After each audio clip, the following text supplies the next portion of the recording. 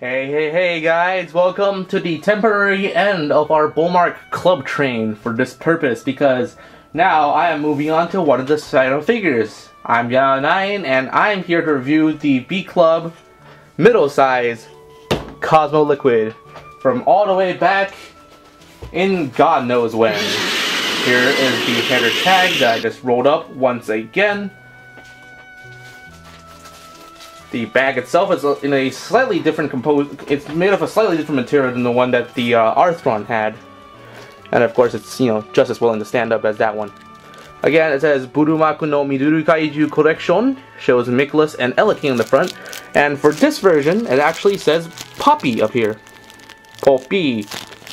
And there is no sticker to signify which monster this is. That is now that is very interesting. But in any case, let's get on with the detail. If you like the detail on the large size Bullmark Cosmo Liquid, you will like the detail on this thing, because it is literally a shrunken down version of the same toy. To prove my point, I'm bringing in the large scaled Cosmo Liquid head as a comparison. Now the eyes might be a little bit more screwy on this release, but I assure you it's pretty much the same thing. Everything on the figure is pretty much a scaled down version of the original Bullmark release outside of the articulation, and I think that does this thing and I think that does a lot of good for this release. Now, there's a reason why this figure's tag did not come with a sticker signifying that this is actually a Cosmo Liquid figure, and that is because it is part of the Bullmark in 21st Century bag set, I guess, because it didn't really come in a box.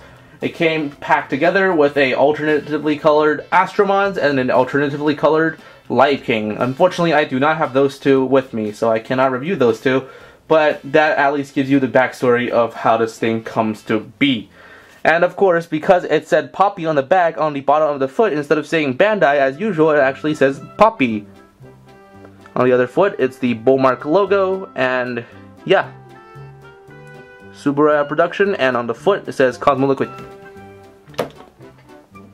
The paint job is I guess very unique, but I'm not a big fan of it, mainly because I feel like it should have been done in the same color that the regular release came with, which is a light blue with a sky blue spray and some silver sprays here and there with a green spray on the belly, because it looks a lot more accurate than this variant, which is molded in red with metallic blue sprays and a yellow spray on the belly.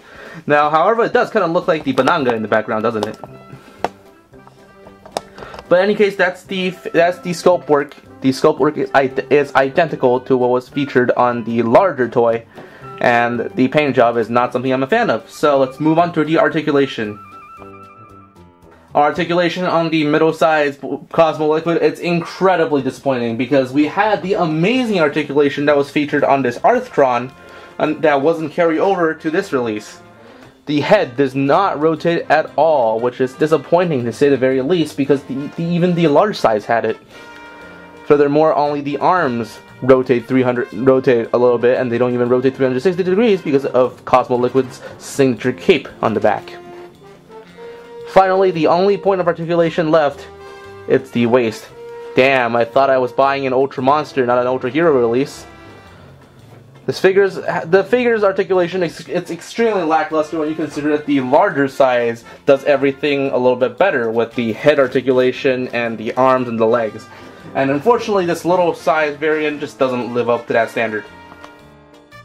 In terms of size comparison, you're going to find that you'll be quite disappointed with this release as well, because number one, it does not scale up well at all with the same middle-sized Arthron.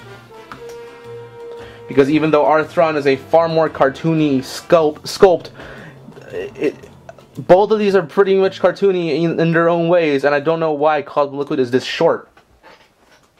Similarly, because of this, the Ultra Monster 500 figures do not scale up with it either, as you can see with Snowgon. So equally, the Poppy figures don't work very well at all. Finally, for just some random size comparison, let's just throw in Jack, because I don't feel like bringing out an Ultra Monster for this, sad fest. It barely comes up to about Jack's halfway point. What a disappointment. What a disappointment. For the first time ever, I'm giving a Bullmark figure a 3 out of 5. Unfortunately, old Cosmo Liquid here just isn't enough to compete with any of its brethren. It's too small, the articulation sucks, and the overall paint job is not very desirable. It's just kind of sad that like this figure had a lot of promise and had to rot away like this. For most casual fans, I'd say get the larger release because it's fairly cheap and just skip the smaller one. The larger one will do you a lot more good. It's a huge it's a big impressive figure. And it just does everything a lot better than the small release does.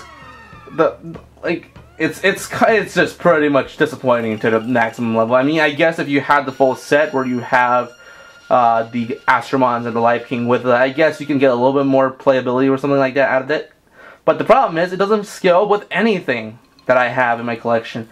Like, I even tossed in the Arthron that was from the exact same tag series, and it didn't work either. So, you know, there's nothing more to this thing than a disappointment, and I'm kind of upset that I paid so much money for it.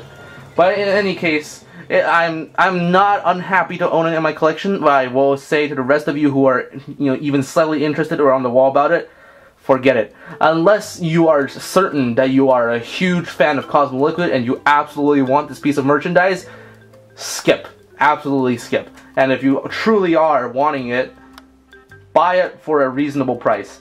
The reasonable price I would suggest, it's about $10 to $5. But in any case, that is the review. I'm Yao9. Thank you for watching. The final score, again, it's a 3 out of 5. I'll see you guys next time.